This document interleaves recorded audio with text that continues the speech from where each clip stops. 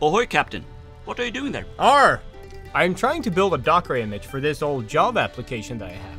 It's a great application that keeps track of all my fishing routes. Let me tell you about those, by the way. Trim your sails, Captain. Why don't you use Jib for that? Jib? Jib? I know all about sails. Genoas, spinnakers, topsails. Hang on, Captain.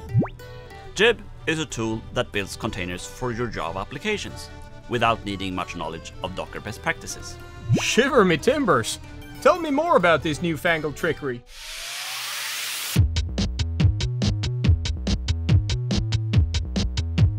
Take me to your helm, Captain. You mean my terminal? Yeah, right. Let's start with the basic Ahoy World Java application. Oh, you mean a Hello World application? Yeah. Let's go and grab a sample application from the web. Oh, I know just the one. I'm gonna clone this. So, Jib works great with both Gradle and Maven. I'll show you how to do it with Gradle today. Okay, Captain? Oh, you run a tight ship, sailor. Let's do that. First, let's take a look at the Jib page online. The Gradle Quick Start shows you how to get started. Super easy. Just add the plugin to your build.gradle file. But where should I put that code? Put it directly after that build script entry. That's all you need. Well, that's smooth sailing, sailor. Now, let's build that. Just type Gradle Jib.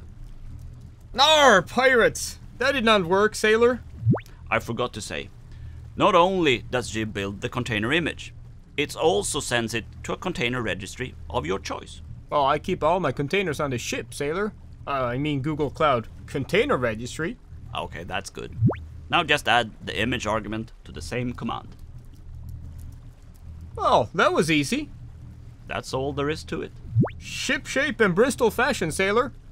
Let's try it out locally, with Docker. Oh, I know this one. Docker run.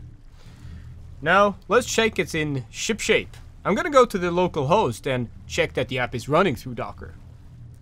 So, now that you have your container image, you can run it anywhere you can run containers, like Kubernetes. Kubernetes?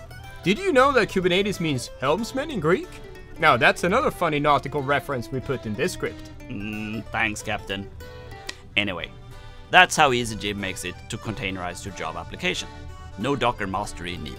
Now don't forget to subscribe for more great Google Cloud Platform content.